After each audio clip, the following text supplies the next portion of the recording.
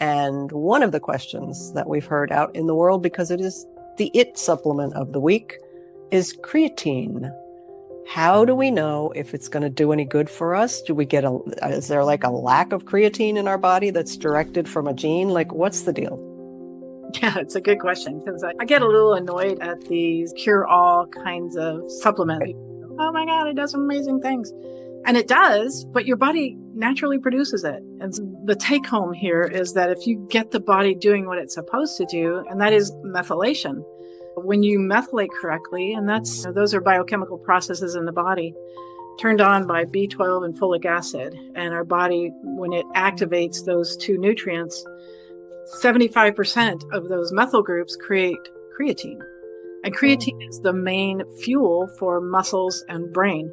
And so people start to take creatine and they go, oh my gosh, I got all this energy and my brain turned on. And that tells me you're not methylating. If you're not methylating, there's lots of other things happening downstream that aren't happening, and you're bypassing a pathway. So I'm a purist that way.